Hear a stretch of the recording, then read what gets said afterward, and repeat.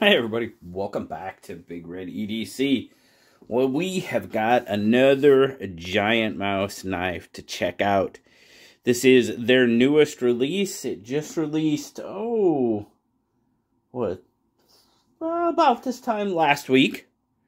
But this is the Jagt from, I know I'm probably not saying it absolutely correctly, but it's Jagt.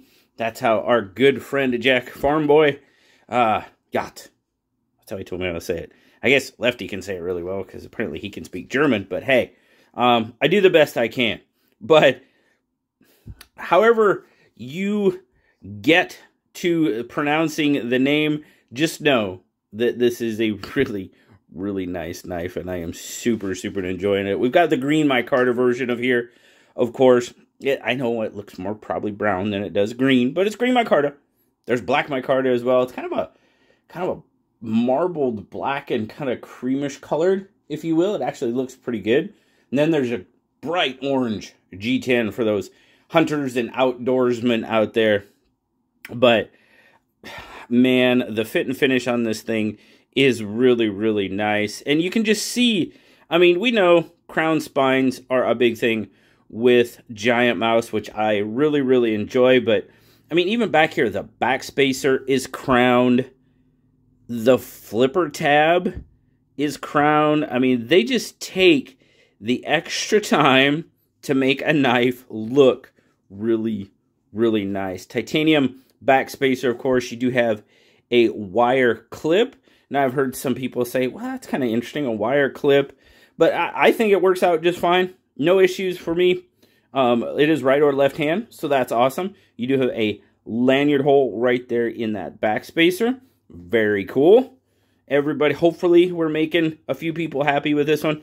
But the fit and finish on it, especially, I'm trying to get a good look at that milling on the micarta.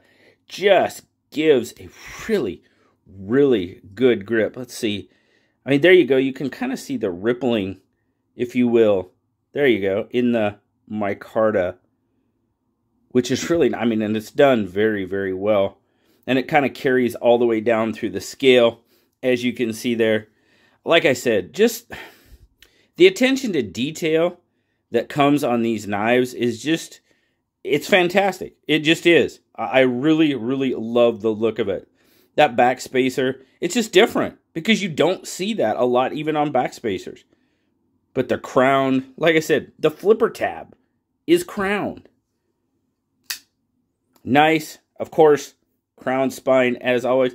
That nice forward jimping, there we go. Magna cut blade steel, look at that, Ace CPM Magna cut, there you go. You do have the flipper tab, as we talked about a little bit. You also have a very nice deployment hole that I can reverse flick it very easily, so shouldn't be an issue for all you experts out there. Should be able to get it just fine. But I love the look of that blade. Sort of a, it almost, you know, it's got that Nessmuk vibe to it to me, you know, the Nessmuk vibe, but nice big belly on it.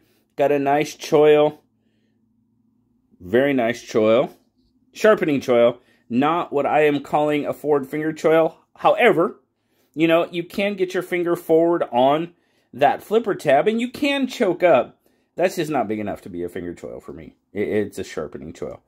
And even if you do choke up, you can get your thumb out there again on that forward jimping, which is very nice in several different grips. It grips very nicely. It's not too aggressive. It's just dang near perfect, okay? I mean, that's just how Giant Mouse does their jimping. It works very, very well. But we're going to have to zoom out a little bit more for this one because it's a decent size knife. We get it over here, and you're looking at right about 8 inches. Right about 8 inches, right in there. I'd say almost exactly 8 inches.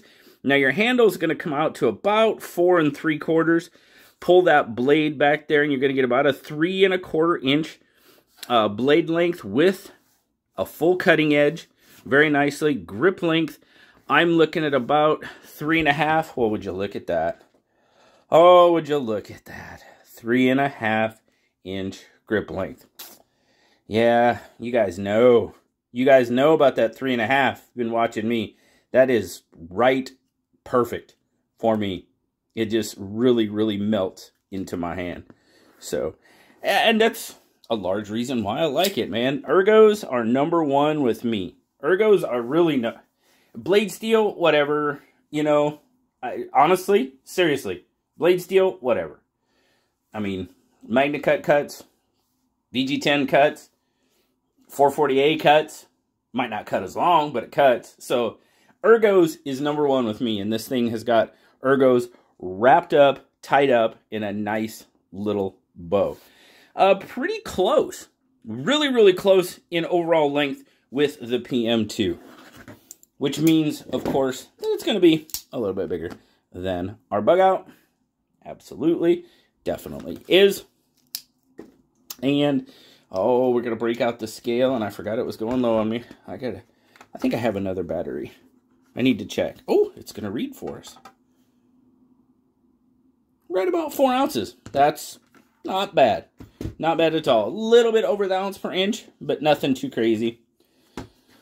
Whoever decided that was the rule, okay. Very nice in and out of pocket with that wire clip. I know a lot of people enjoy the wire clip a lot. Some people, not as much. Now, they do have... Where's it at? Where's the box? Oh, it's right here. It's right here. They do, if I remember correctly, have... Is it stuck in there? Or is it in the bag? Oh, this one... I thought this one came with the other clip as well. Maybe it didn't. I thought for sure I had the other clip. I never put it on because, honestly, I prefer the wire clip with this one. I know the Ace, the Iona version 2 I just had the other clip, and I much prefer the wire clip. Absolutely, 100%. Goes in and out of pocket very nicely. As you can see there, it's got pretty good retention. Could it be a little tighter? I think it could. But as far as ergos go, it's good for me. I didn't even look for the other clip, to be perfectly honest with you. That's why I thought there was another one in there. But apparently not. Well, it's okay. Doesn't bother me. I like the wire clip. There again, ergos. Absolutely fantastic. Everything has been chamfered, curved, crowned, however you want to put it. It's been done very, very well. That jimping is about perfect for me. Again, it's grippy enough, but it's definitely not overly aggressive. It's just very, very well done.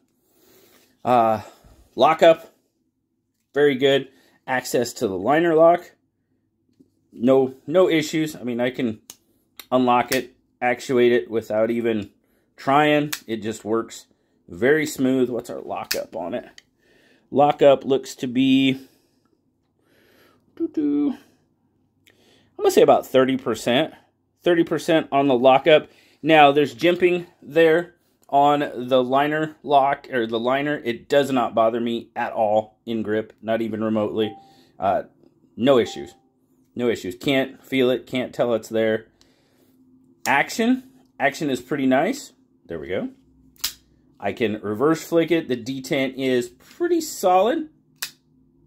Very nice. Very nice detent. It's got a good drop to it. It's not super drop shutty, but there you go. You stop it with the thumb, drop it shut. Yeah. Those of you that are familiar with Giant Mouse knives, you may be a fan, you might not be. I am. Really enjoy what Giant Mouse does. I really enjoy the attention, the crown spines, just the extra little bit that they go to produce a really good looking knife and a very useful knife as well. So, guys, gotta thank Giant Mouse for sending this one out. Our good friend Jack Farmboy, thank you so much. Great seeing you again at Blade Show West, my friend. Absolutely terrific seeing you. I really, really appreciate it. Like I said, Giant Mouse sending it out. Guys, What do you think? What are your thoughts on the yacht? Let me know if you had the chance to get one in hand. Would love to. I know they just come out. Maybe some of you that were at Blade Show West got to get one in hand and check it out. That would be great to hear your thoughts on it as well. As always, guys, greatly appreciate you. Like, subscribe, leave me that comment. You know I love talking to you. Until next time, I'll talk to you later, guys. Bye-bye.